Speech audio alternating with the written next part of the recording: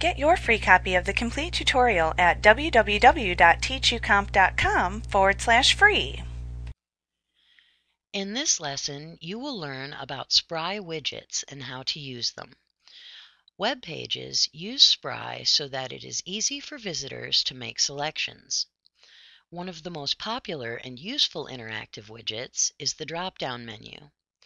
Other examples of useful widgets are collapsible panels, tabbed panels, and radio buttons. These widgets are made up of advanced code which works behind the scenes and which you luckily don't have to understand in order to make use of.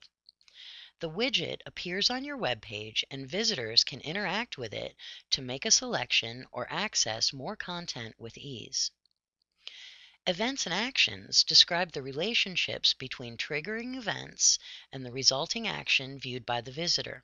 For example, a visitor might click on a hyperlink image and be linked to content on a different page.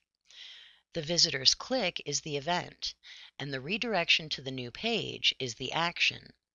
This scenario would be known as an on-click event. Another example of an event would be moving a mouse cursor over an image, and the resulting action would be the image being replaced with another image called a rollover image.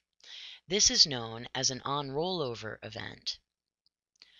Although it can be a bit tricky to understand the terminology of events and actions, Dreamweaver makes it easy to use them to your advantage without having to understand the complexities of how they function. In the next few lessons, you will learn how to use Spry widgets to give your websites complexity and style. Like what you see? Pick up your free copy of the complete tutorial at www.teachucomp.com/free.